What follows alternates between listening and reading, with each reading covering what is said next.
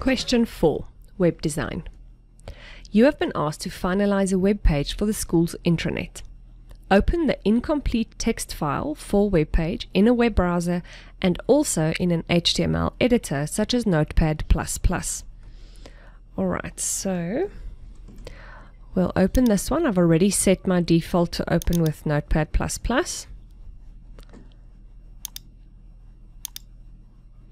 And I'll just quickly run it in Chrome.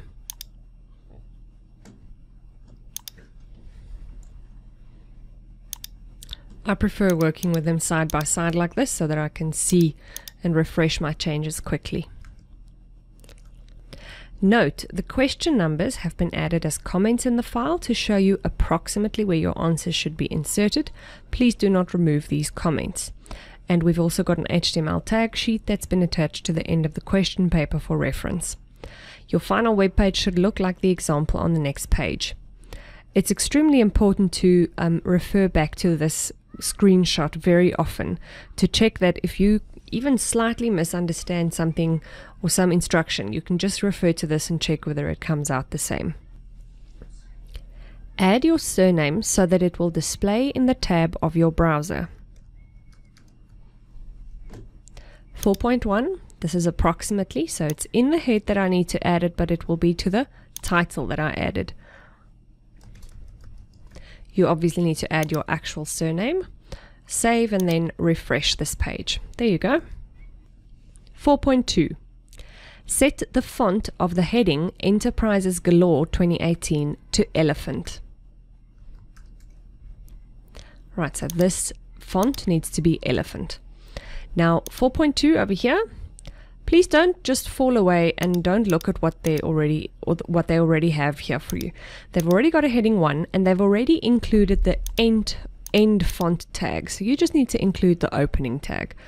The H1 is outside, so the font they've put on the inside at the end, so I need to put it at the inside at the beginning.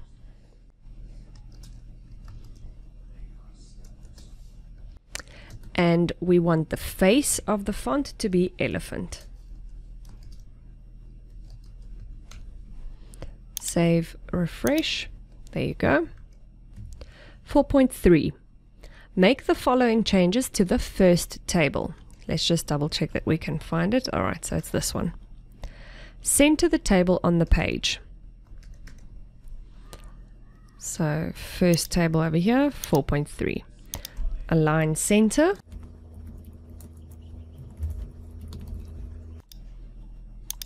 There you go. So in the table's opening tag, I've included align center. Then set the distance between the text in the cells and the border of the cells to 8.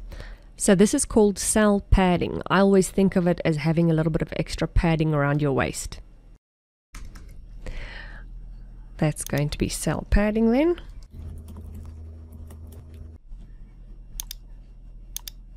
There you go. Next, format the table so that it matches the example shown below. Alright, so at the moment we've got them in one column instead of in a single, in two columns in a single row. So we've got one table row, second table row. So basically what we want to do is we want to have this all in one row. So I'm just going to remove those two, the end and the close of the table row. Let's see if that worked. Excellent. Lastly, set the background color of the table to light yellow.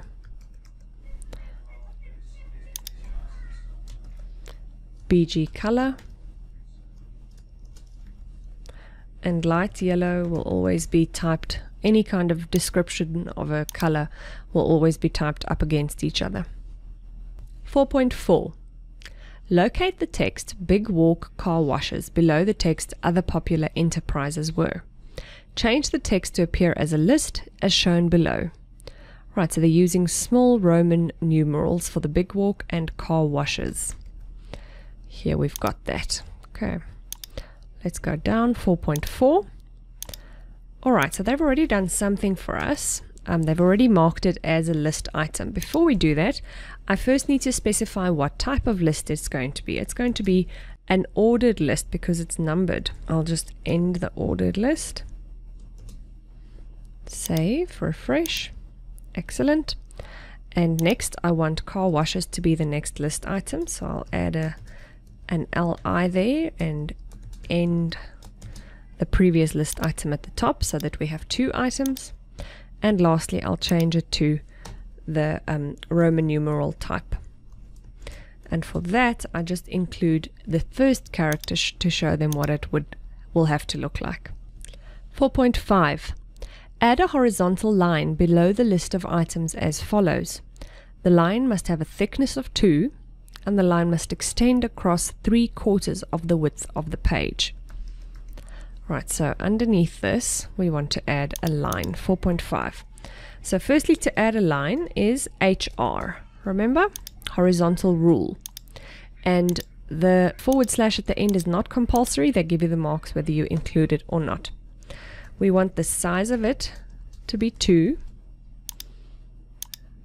Okay, can't really see much of a change there, but it must be a little bit thicker. But because there's no color assigned to it, one can't really see that. And we want it to span only a 3/4 of the page's width. So we need to express this in percentage, so that'll be 75%. There you go.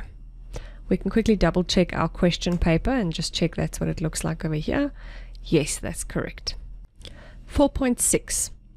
Edit the second table to appear as shown below by following the instructions under the screenshot. Alright, let's just find that and double check. Right, so here we are at the moment. This doesn't look at all what it should look like. So 4.6 second table. Let's have a look. So firstly, the text 420 is incorrectly displayed just above the table. Change the HTML code so that this text is displayed in the bottom right cell of the table as shown above. Right, so let's see why. 420 is in the right place over here, but it doesn't show in the right place here. That must mean the code is wrong. If you want to double check the code and just troubleshoot, you can't see the reason for the problem initially, you can click on the different tags and you'll see it shows you the open and closing tag, and this way you can quickly double check where the problem would be. So there we've got a row, but it's not ended properly. What's going on? That looks right. Ah, here's the problem. This is the first table data, this is the second table data, but this should not be a TR, this should be a TD for table data, not table row. There we go. Next up, change the top row of the table as in the screenshot. So at the moment it's just in the first column, it doesn't span all the different columns. So let's see how many columns we have. We have 1, 2, 3, 4 columns.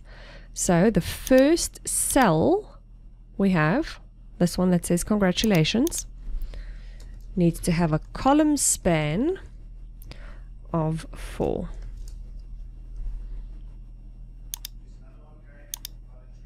There you go. Right, this first one looks very small now, but as soon as we put the picture in there, it'll be fine. Add the picture for welldone.jpg, and it shows us where it's in this cell. Set the height of the picture to 100 and ensure that the word cheers will display if the picture cannot be displayed. Alright, so actually ideally in this case they've told us quite clearly what this is called. It's for welldone.jpg. So if you want to double check, just copy this and you can always go double check the properties to see what the type of file is. It's a .jpg, do you see? So now let's see, this is the first row, it must be in the second row, and it's the first cell in the second row. So to add an image, I use img / and then I add a few attributes. The first attribute I'll add is the source, which is that file.jpg. Let's see. There you go. They told us that the height should be 100. And they said that we need to have text that will display if the picture doesn't show. So that will be alternative text. and they said that should be cheers. There you go. Alright, so there's no way to really test this cheers other than actually making the picture not show. So if you want to test that, you can do something like that. Save, refresh, and you'll see it shows the right text. And then just remember to fix it afterwards. Remember, the other purpose of alternative text is so that a screen reader that someone who can't see uses can actually tell them what this picture is. Otherwise, they just probably read the file name or something. So this gives them the description of what the picture is for a screen reader. Last question, 4.7. Locate the text, click here toward the end of the web page. There it is, click here. All right. Create a link on the text so that if the text is clicked on, it will open the file for summary PDF. I'm just going to be lazy and copy this as well now, if a PDF viewer is installed on the computer. Alright, so firstly, to create a link, we will use an anchor tag before and after the click here text. Secondly, we are adding a hyperlink reference, href, to the file that they've given us. Save. And now if I click on that, it actually opens the PDF.